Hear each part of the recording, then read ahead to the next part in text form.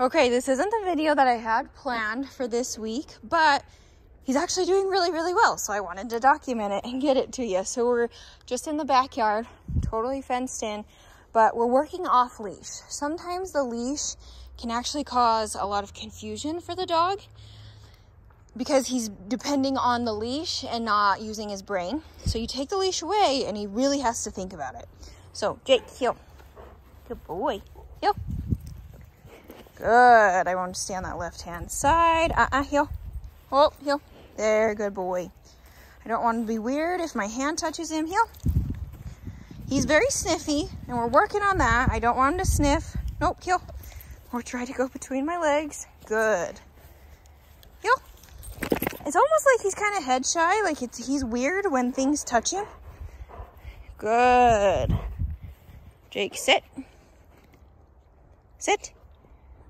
Yes, in that heel position. Good boy. Heel. Good. Jake, sit. Good. Sit. Good. Adding. Nope, sit. You were just doing this, buddy. I want to add some distance to the sit. Good. So I'm just a couple steps away. No big deal, but that is a big deal for Jake. He's got to be touching you. He's, like I said in the last video, pretty codependent. Good boy. Okay, okay, go play. Now that we've been working, he's probably not going to go away from me.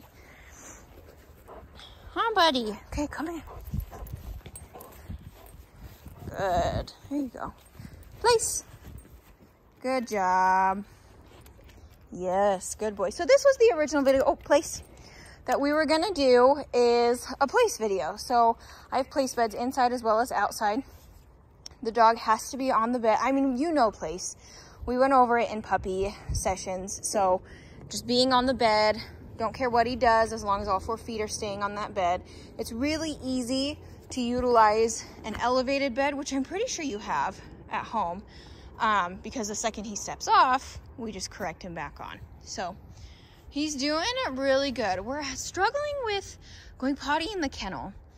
And I think that's just because he's been so attached to always having somebody there that, well, and then you went back to work. So I don't know, it could be a lot of different things why he continually pees and poops in the kennel, but we're working on it. We're trying to figure him out. And if he wasn't doing it at home, I don't imagine when he comes home, he will continue to do it. So just kind of giving you a heads up there, but he's actually doing really good obedience-wise. And he's having fun making friends, doing stuff with other dogs, big and little. So he's doing pretty good. Good boy, using that brain. The eye contact is a little lackluster. Oh, bud. Especially off of place, but that's okay.